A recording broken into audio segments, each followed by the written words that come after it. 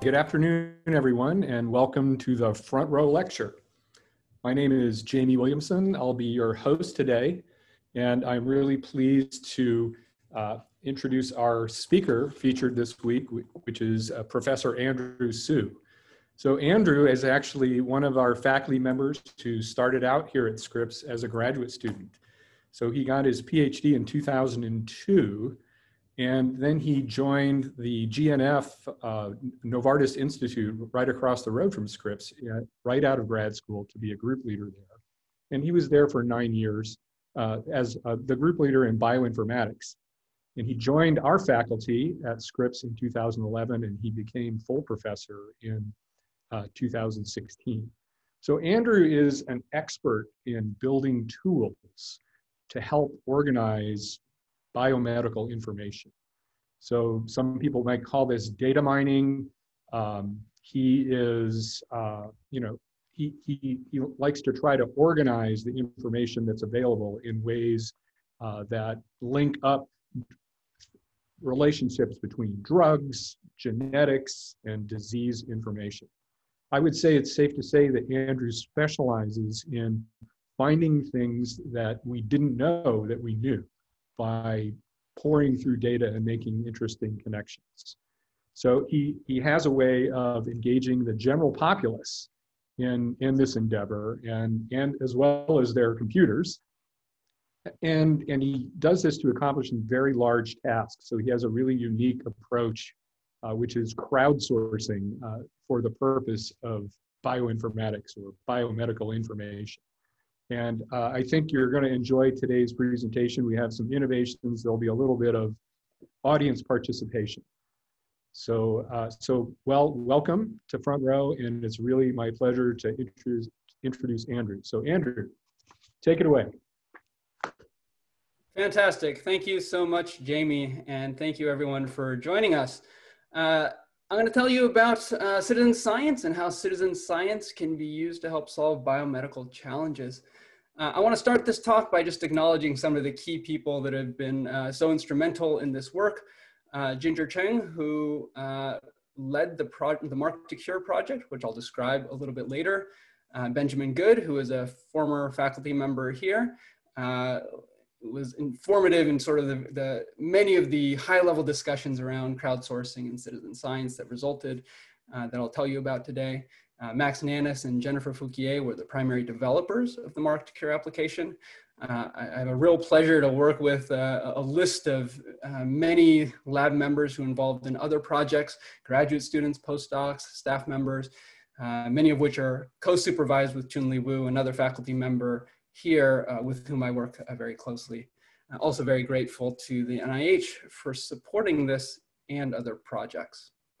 So I actually want to start out with one of those innovations that Jamie alluded to, and I want to utilize the Zoom polling feature here. And the first question is a very simple one. Is doing biomedical research part of your day job? So we'll go ahead and launch that poll, and just please click yes or no. We'll give people a few seconds to answer that.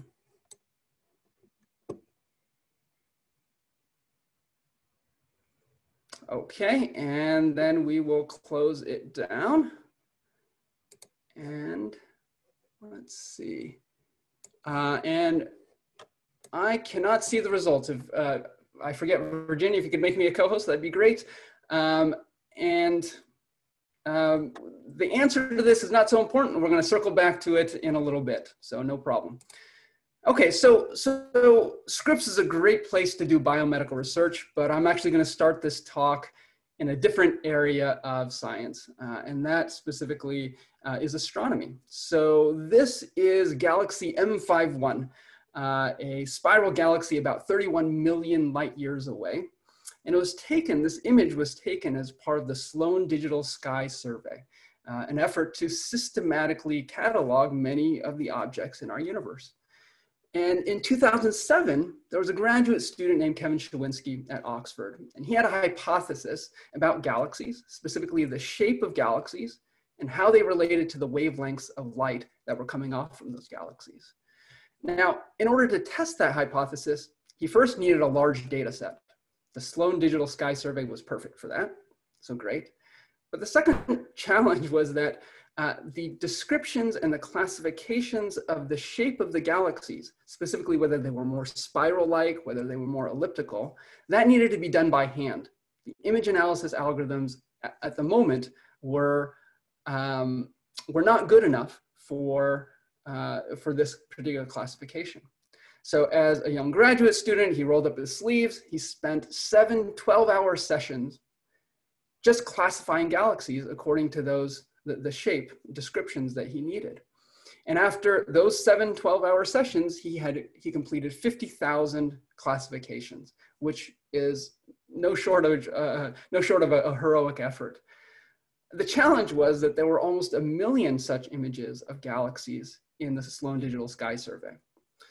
So with that challenge in front of him, he and his colleague Chris Lintott turned to a different route. They actually created a website called Galaxy Zoo, where they put these images up on the internet and invited anybody to come and classify galaxies, and according to this simple guide on the right-hand side. And the response was nothing short of amazing. As they reported, within 24 hours of launch, they had almost 70,000 classifications every hour.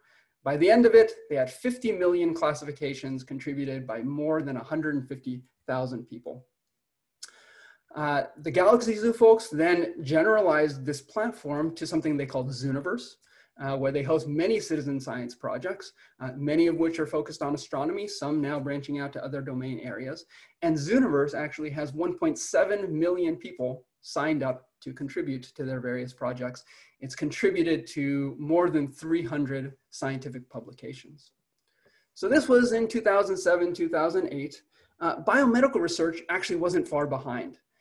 In May of 2008, Foldit was released. Foldit is a game focused on the challenge of protein folding.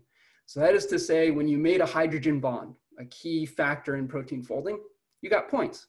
When you buried hydrophobic residues, you got points. When you made alpha helices and beta sheets, you get points. And this was a very effective way to crowdsource all sorts of very interesting findings in the field of protein folding and structure determination. Foldit has more than 830,000 registered users. In 2010, the RNA folding equivalent was released. This is Eterna. Eterna has over 250,000 registered users now. Philo is a game focused on sequence alignment. Again, a task that is very important in biomedical research. Launched in 2010, they estimate they have also over 300,000 contributors. And finally, iWire. iWire came out in 2012. This is an effort to build these intricate and beautiful 3D structures of neurons from 2D electron micrographs. iWire has also over 300,000 registered users. So all of these examples fall into the category of citizen science. And so what is citizen science? Citizen science is really the principle that if we as professional scientists can deconstruct a big scientific challenge into manageable pieces, and if we can give manageable pieces out in engaging and interesting ways, then there are large communities of individuals who would come and donate their time and donate their effort just for the privilege of being involved in scientific research. So that's a very powerful platform that I think science is really learning to utilize. Now, of all the citizen science projects I've described so far, there's one common theme. And that common theme is that they leverage the human visual system. These are all pattern recognition tasks or involve spatial reasoning. And that makes a lot of sense because human visual abilities are, one, nearly universal, and two, humans do it better than computers, right? So those are the two criteria that really make for a good citizen science task. But when we thought about this challenge, there's another skill that we thought satisfied those two criteria that would make for good citizen science. And that is the human ability to understand language. So language is something that we acquire when we're very young.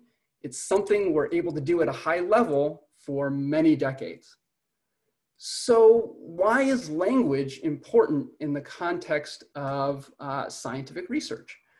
Well, language is sort of the primary mechanism by which we disseminate and share information. Okay, so this is a graph around PubMed. PubMed is the primary database for the biomedical literature. And it shows that biomedical literature is growing at a rapid rate. In 1985, there were about 300,000 new scientific articles indexed in PubMed. In 2019, that had grown to almost 1.4 million new articles just in 1 year. On average, that corresponds to one new article every 22 seconds. So what does this say? It says that biomedical research is incredibly productive. There's a lot of new information and new knowledge that's being generated. And that's fantastic because we think about research as an iterative process, right? We take all the knowledge that we have now, we form new hypotheses based on that knowledge, we design experiments to test those hypotheses, and then that feeds back into our current state of knowledge. The challenge is that no single scientist is reading any substantial fraction of that 1.4 million new articles published every year. And so in practice, right, hypotheses are based on the subset of information that each individual scientist has access to. And that leads to inefficiencies in science. It would be much more ideal if somehow every hypothesis could be based on the sum total of all knowledge that was available. So clearly, how we manage knowledge is a huge challenge in biomedical research. Okay, so how does citizen science play into all this, right? Many of you don't have biomedical backgrounds, and even if you did, there's not a way where we could all connect up our brains, so I could take advantage of what you had read, and you could take, and vice versa, right? That doesn't exist. And so how does citizen science play into this? Well, I want to show this actually by example. And so this is the part of the talk where I put my faith in you, the audience. So we're going to run a little demo, live demo during this talk. And here are the basic parameters. So first, I want you to participate only if your day job does not include biomedical research. This relates to the first poll question that we had. So I think there were at least several hundred of you listening today who don't have a background in biomedical research. The way this is going to work, we're going to read a bit of text together, and then we're going to launch another Zoom poll that will ask you a series of questions about that text. I want you to answer that text, answer those questions based only on what the text says. Not based off of looking in Wikipedia or Googling, not based off of what you think might or might not be true, just based on what the text says. And finally, don't worry too much about being sure of yourself. If you don't have a biomedical background, it'll be challenging, but just make your best guess within the time we have allotted. Okay, so those are the general parameters. We are going to look at this particular article from Leukemia Research. It was published in 2014. Specifically, we're going to look right at the abstract section, which is the one paragraph summary of the key findings. And I'm even going to pull out a few sentence excerpt out of that abstract. Now, before we read this, I actually want to highlight a few of the key repeated concepts in the abstract, in the paper, and in these sentences. So first, there is this concept, familial systemic mastocytosis. There is KIT, and there is imatinib. Okay, so these are three words and concepts that come up multiple times. What we're going to do is for each one of these entities, you're going to help me classify them by what type of entity they are.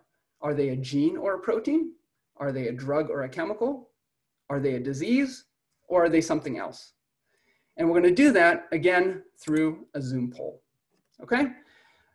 I want to emphasize that you aren't being expected to understand exactly what the text is saying. Your goal is to just figure out what types of concepts these are and make your best guess, okay?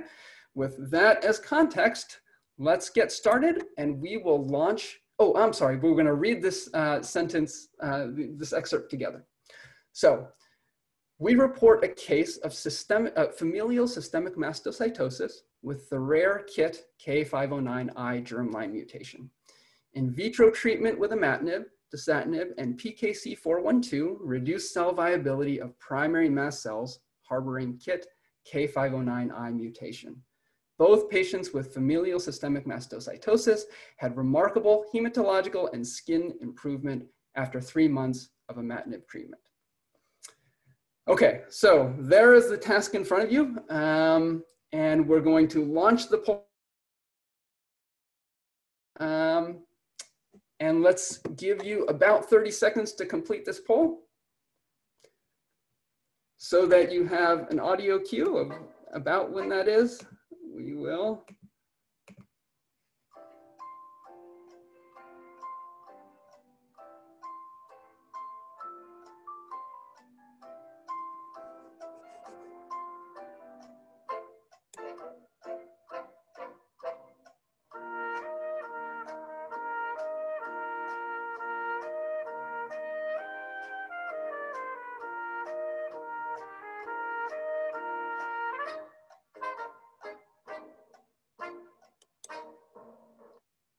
Great, fantastic. So we will go ahead and wrap up that poll. And let's share those results out while we look at essentially the right answers, okay? So familial systemic mastocytosis is actually a disease, and that is something that 94% of you got correct. KIT is actually a gene or a protein, something that 87% of you got correct. And imatinib is actually a drug or a chemical, and 94% of you got that correct. So congratulations, you did a great job. Right, so despite being that, I think mostly a word salad to many of you, I think you were able to use the cues to get those concept types correct. So I have to confess that computers actually aren't that bad at the step that you just did. Computers actually struggle a little bit more with the next step that we're going to go, and that is we're gonna pursue, and that is actually defining the relationships between these various concepts. So we've already decided that KIT is a gene or a protein, and that familial systemic mastocytosis is a disease. So there are only so many ways that genes and proteins can be related to diseases.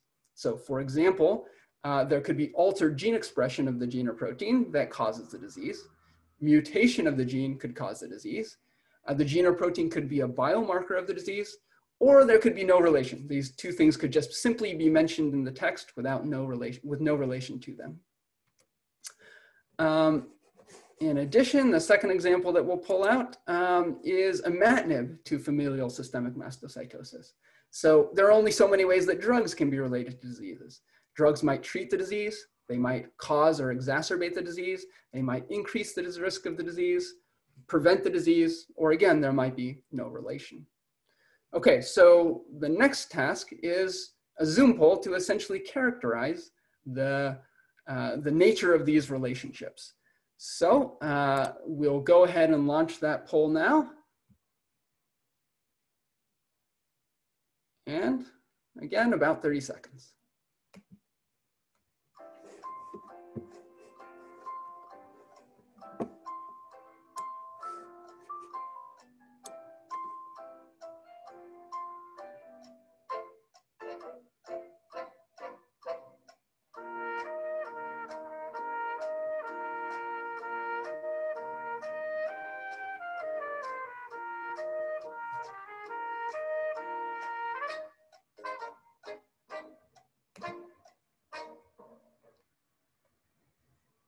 All right, fantastic. We'll go ahead and end that poll and share the results back out with everybody.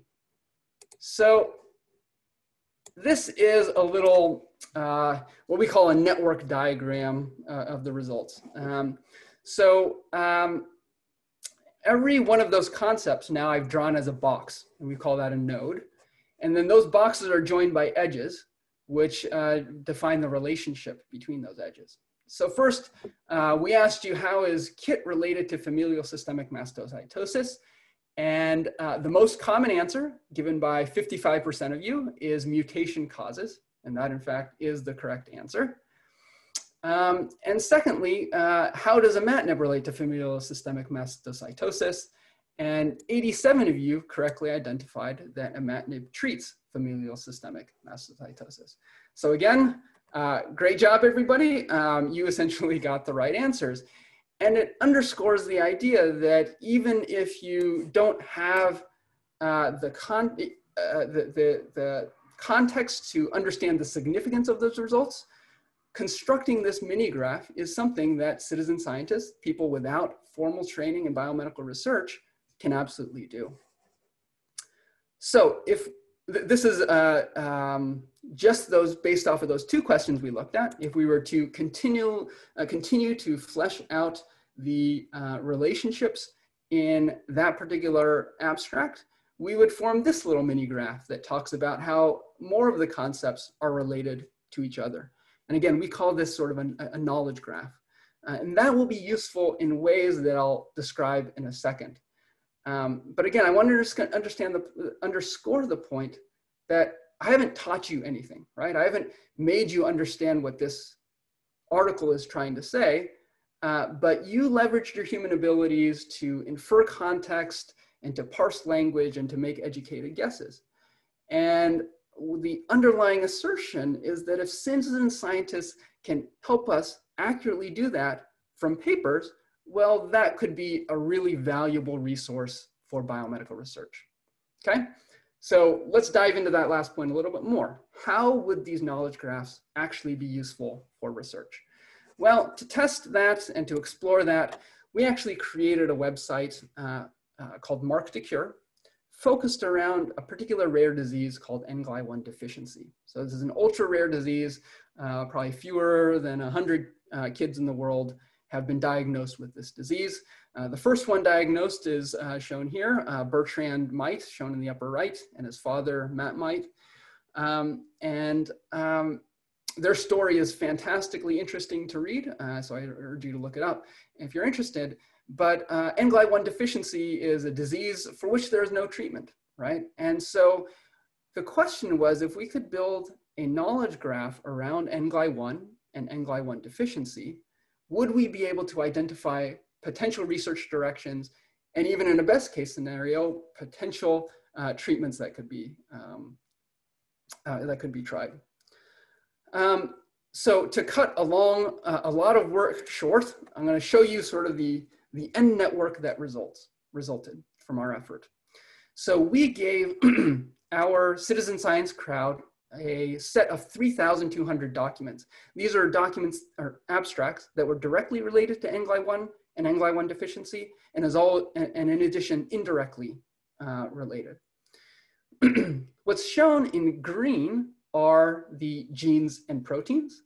Blue text is for diseases and symptoms, and pink has treatments and drugs, okay? And edges here represent a co-occurrence, meaning they co-occurred at a certain frequency within those abstract. We actually didn't do the explicit relationship extraction that we just demoed previously.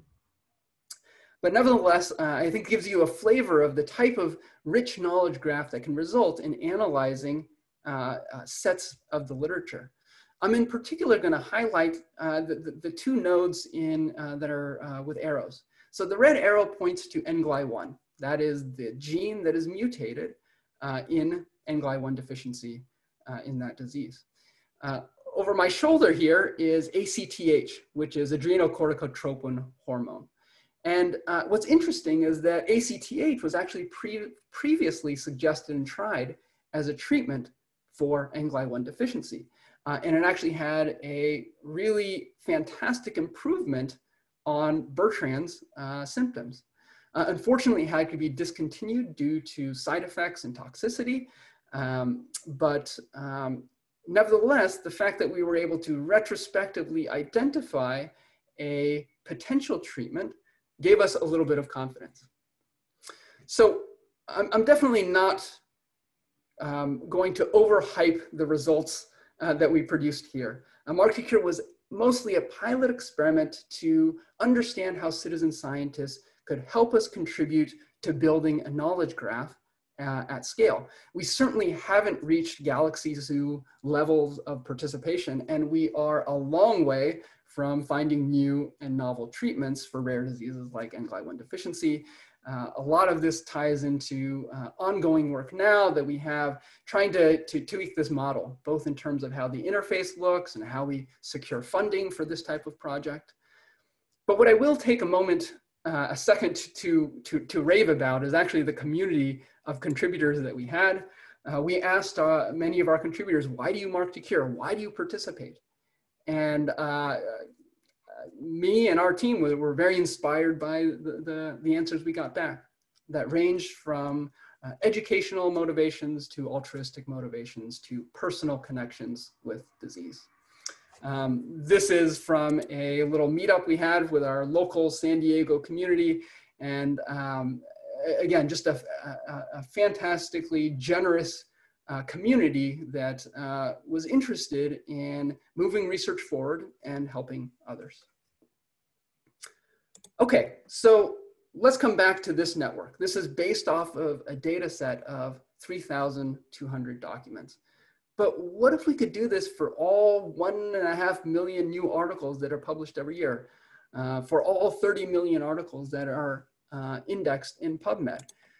The goal would be to create this rich network of biomedical knowledge.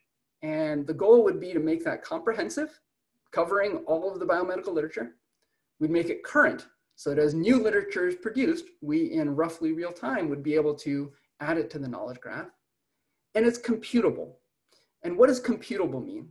Well, right now, when we access the literature, primarily we do that by keyword searches, right? We search for keywords, but it doesn't query what actually is being asserted, what the key findings are.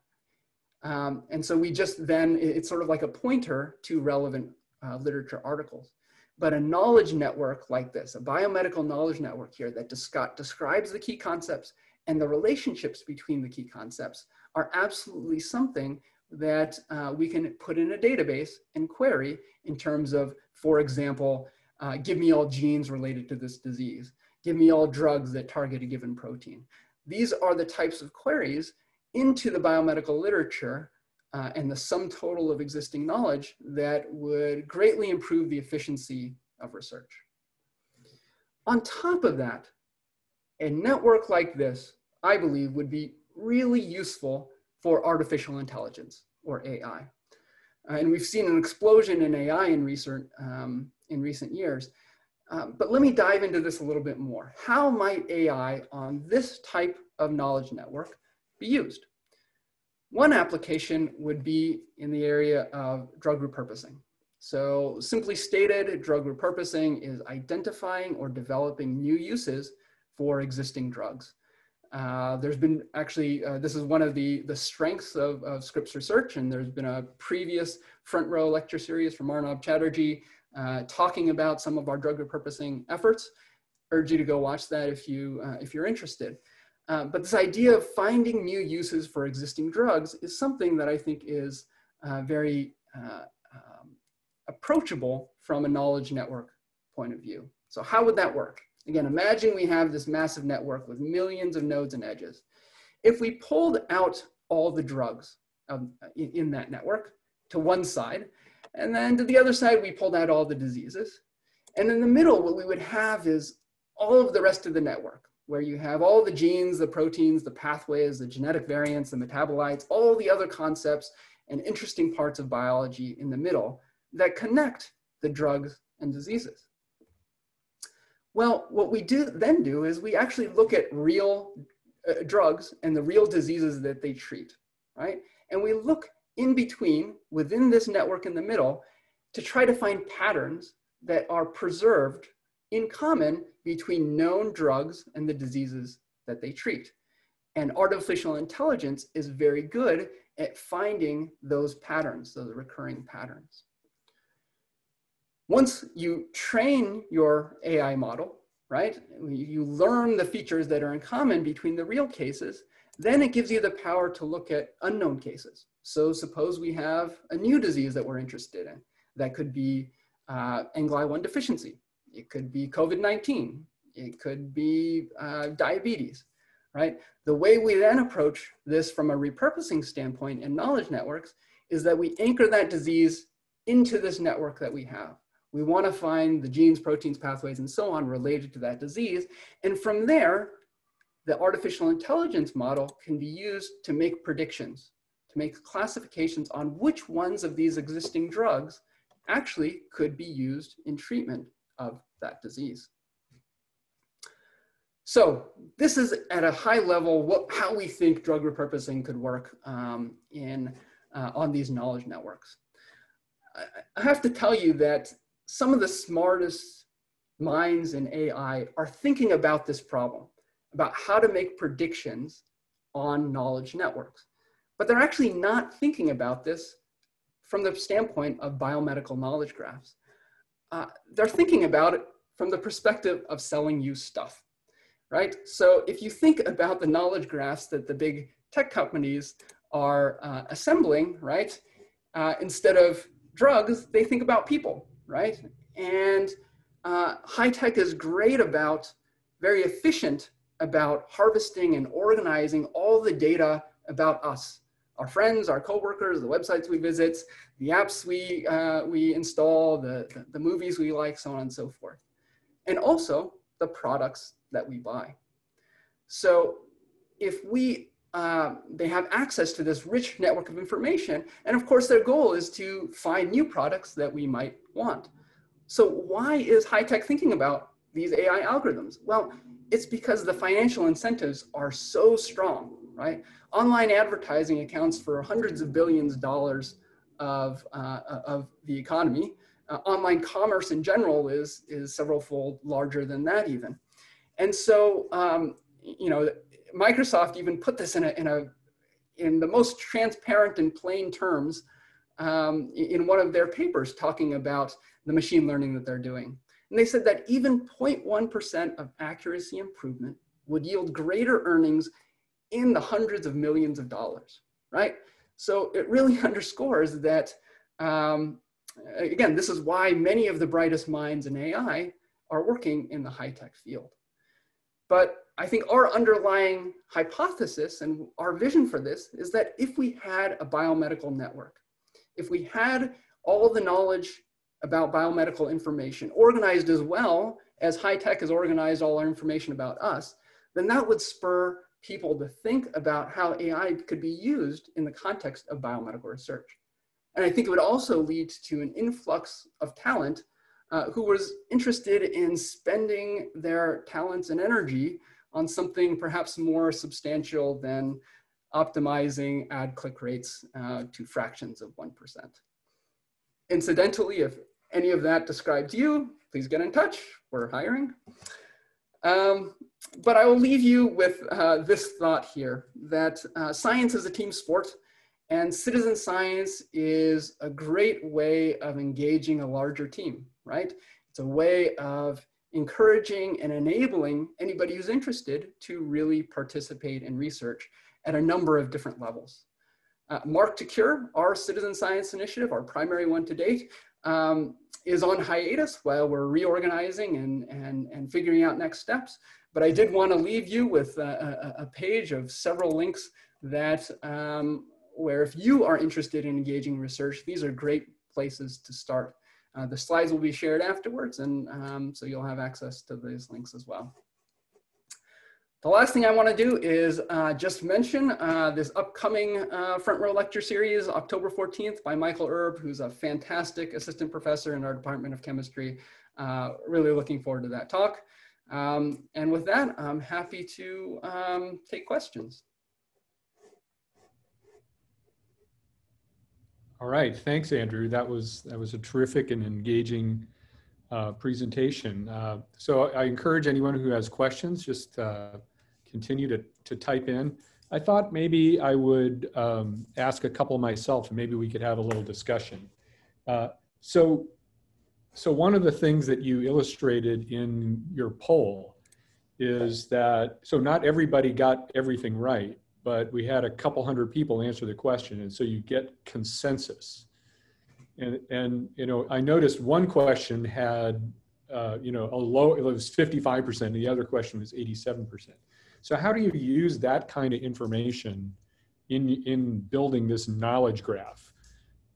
It's in a way, it's how sure is the audience of the relationship? It's a great question, because that is real signal that you can imagine leveraging.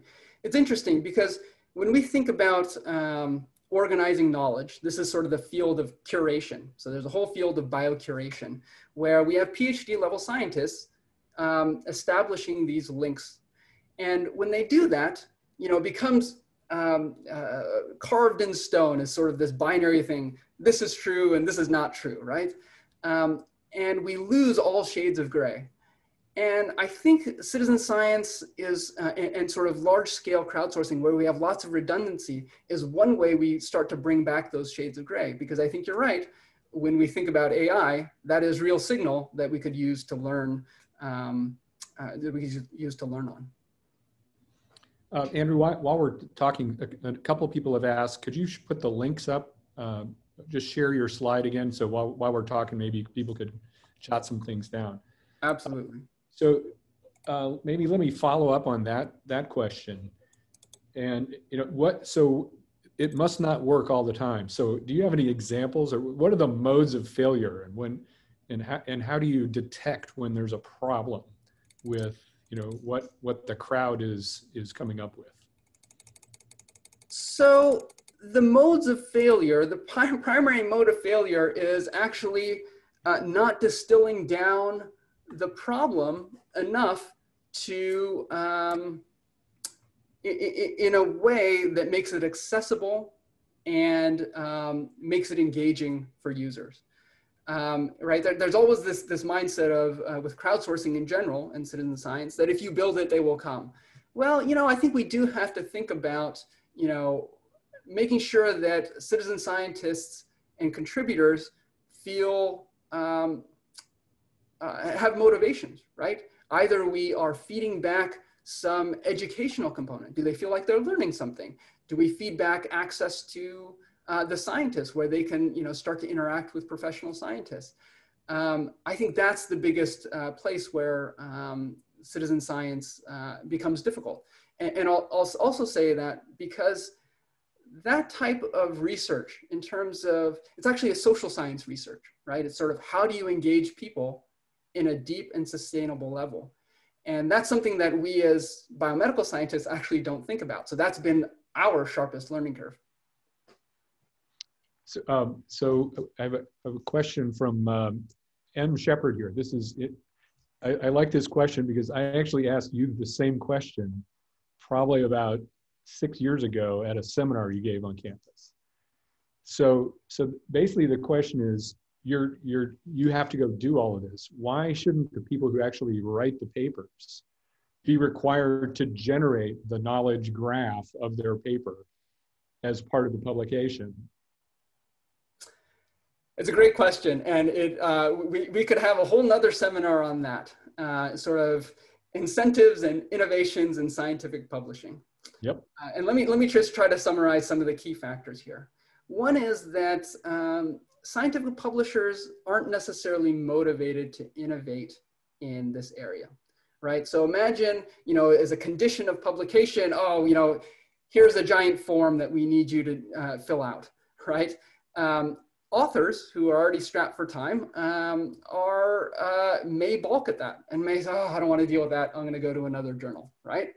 And so we have to build in the incentives where scientists want to do that, or at very least are mandated to by, for example, funding bodies, to make sure that the science that funding bodies are funding gets used in the maximally productive way. But on top of that, right, we also want to make sure we have the interfaces so people can enter that information easily, right? It's not going to work if essentially it's an Excel sheet that goes on forever, and there are no great tools to allow people to construct these knowledge graphs. Those tools are coming online. Yep. And then the last piece I'll mention is that, authors definitely have the most domain knowledge about what they are reporting in the paper. But it really is a partnership between people who understand data structure and how to represent data in a way that it can be maximally reused. And those partnerships are also just now still, are still being developed. Now, you touched on something in your article about, or in your talk about artificial intelligence. So you said the goal of that is to make predictions from complex sets of information. But the way you described it was that even AI needs structured input. So it needs the knowledge base or the knowledge graphs that you're building, and those aren't widely available. So we have a question from Paul Shackna, who's asking about what Watson's IBM has done, or IBM's Watson has done to analyze the biomedical literature, and maybe what's missing from its ability to do well at that particular task. It's a great question, and it hits it right at the heart of the issue. So I'll say a few things. So first, as you pointed out, Jamie, in that intro, right, the AI is not great. It needs a starting point, right? It often needs labeled data. So it needs, if you're going to learn patterns about the relationships between drugs and diseases, well, you need to know what drugs treat what disease, right? Otherwise, there's nothing to train on. So humans, adding humans in the loop, humans have always been in the loop in terms of generating those training data. What's really exciting and interesting to us now is essentially what people refer to as active learning, right? So having a tighter feedback loop between machine learning and the people who are doing the curation. To the point where actually, in essence, there are machine learning approaches. So machine learning can say, here are the most valuable bits of information I need to improve myself. And those get sent to humans. And so that the work that the humans do is maximally useful to the algorithm. Last thing I'll say is with regards to sort of, many high profile AI-based algorithms like Watson, right? I mean, it's a really hard problem. And I think it's safe to say with Watson in particular, the marketing might have gotten a little out ahead of the science there. And I think it underscores sort of the challenge that that really exists in our field. Okay. I have a question from Richie Gibson, and I'm guessing he might be an attorney. And he says, you may be interested in how legal literature information is organized in Westlaw and Lexis. So is there any kind of comparison that you can do between biomedical literature and legal work? Boy, that's a great question in terms of thinking about how these approaches relates to other areas. I would say that the same basic principles, right? This field of information extraction out of free text, right, boils down to, again, identifying the concepts and identifying the relationships between those concepts. And that is a field of computer science, information extraction and natural language processing that is domain agnostic. So much of the, and sort of knowledge graph reasoning as well, sort of how we make predictions on knowledge graph, right? Most of the time we're operating on things like, who is a spouse of whom, and things like that, very general purpose data. But the intent is always to apply those to all sorts of very specific domain expertise. I happen to think, from a citizen science perspective, biomedical research is more engaging perhaps than law, but of course, there's a lot of people in this world who probably feel differently. Right. We have another question that I know you've thought about, but and that's, what about compensation and Mechanical Turk? What if you just paid people cents to do this? Does that we'll broaden the scope. What's the over-under analysis on that? Yeah. So for those who don't know, Amazon Mechanical Turk is a system where you can essentially pay people to do small micro tasks, so to speak. And it is, we actually used AMT in a lot of our prototyping in terms of understanding from a citizen science perspective, what people are capable of, how much training we need to do for people. But I would say even, at the scale of literature, yes, we could probably tackle a significant portion of that through AMT and micropayments like that. There are ethical issues in terms of how, whether or not we want to essentially undercut the professional curators. And I will say also that the micropayments, even though they are micro, they do skew the incentives, right? So I think it's clear from, initiatives like a Galaxy Zoo that it is perfectly reasonable to ask people to contribute just for the sake of contributing without having that sort of introducing that bias of the financial aspect. So I'm gonna aggregate a few people's questions and ask just generally. So how do you know that this has been done right? You got all these non-experts coming up with something, and so what's to prevent you from getting into a situation of garbage in, garbage out? Yeah, a great question, right? And this is a critical thing in terms of how we evaluate our own effort, right? So we do need to start with ground truth. We need to start with, so the part before Mark to Cure that I skipped over was exactly that, where we knew the right answer and we had to ask the crowd whether they could reproduce that right answer. And again, I'm going to summarize a lot of work to say that an individual citizen scientist, when you compare that to a professional scientist, obviously that non-trained scientist does a little worse. But when you aggregate the results over here, for the particular evaluation case we were looking at was disease recognition. Once you got to 6 people with no formal training, their majority rules vote was about equivalent to what a professional curator was able to do. And again, it underscores to the very first point you brought in, Jamie, is that even among professional curators, there's no perfection, right? So we have to account for there being some scientific and or language ambiguity in what those curators are doing. And so absolutely, we need to start with ground truth to develop the systems. And just like we talked about feedback loops between citizen scientists and AI, you also imagine feedback loops between citizen scientists and professional biocurators. And the goal would be to handle the simple stuff within citizen science and push the really high value stuff that requires the PhD, down to the professional curators or up, depending on perspective.